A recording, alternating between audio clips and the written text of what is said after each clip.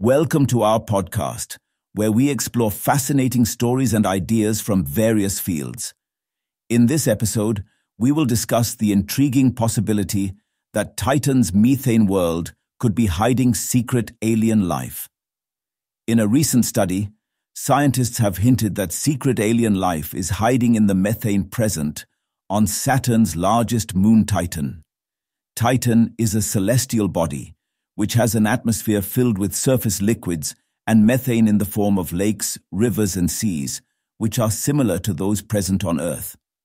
Titan has sub-zero temperatures, because of which the bodies of water are composed of hydrocarbons like ethane and methane, and its land masses consist of solid water ice. The study, published in the Planetary Science Journal, revealed some marvelous features about Titan. The study, headed by planetary scientists at the University of Hawai'i at Manoa, stated that methane gas was most probably present inside the ice, which formed an isolated crust that was 6 miles thick. Lead research associate Lauren Schermeyer said that the crust warms the underlying ice shell and accounts for the rich methane atmosphere of Titan. The impact craters of Titan were found to be much more shallow than expected, which are only hundreds of meters deep. Also, only 90 such craters are on this moon. This was very surprising because, based on other moons, we expect to see many more impact craters on the surface, and craters that are much deeper than what we observe on Titan, Schermeyer said. We realized something unique to Titan must be making them become shallower and disappear relatively quickly, he added. According to the computer simulations, the layer of insulating methane clathrate ice on Titan has a thickness of around 3 to 6 miles.